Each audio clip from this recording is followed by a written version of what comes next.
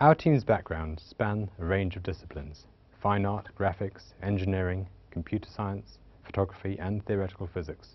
What we shared was an opportunity and desire to create beautiful and physically accurate images of a black hole.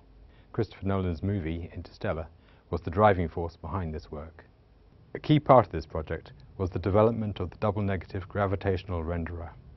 This computer code creates images by modeling the path of light as it's warped by the immense gravity of a black hole. The light originates either at distant stars or from an accretion disk, a hot glowing disk of gas orbiting the black hole. The gravitational lensing causes the accretion disk to appear to wrap over the top of the black hole shadow and underneath it. Distant stars appear to move in complex swirling patterns as the camera orbits the hole. Sometimes images of stars get amplified in brightness, split into double images, or a pair of images merge and annihilate in a flash of light. These effects combine to create the iconic images of the black hole seen in the movie.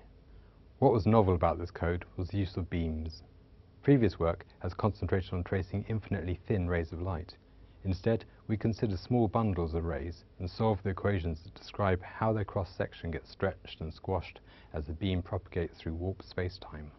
By using these beams, we are able to maintain the point-light nature of unresolved stars and achieve the smooth motion needed for an IMAX movie. One thing we noticed about our beams was they gave a very clear depiction of Einstein rings. These rings are the images of galaxies or stars hidden behind a massive body, but imaged into a bright circle by the focusing effect of gravitational lensing. The whirling effect of a spinning black hole drags these rings into more complex shapes, the critical curves. These curves correspond to regions in our images where geometric optics predict our bundles of rays would flatten into ribbons.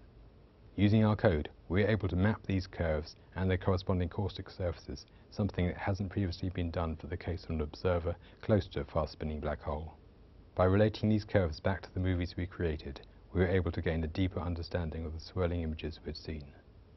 Our paper, Gravitational Lensing by Spinning Black Holes in Astrophysics and in the movie Interstellar, describes this work in detail.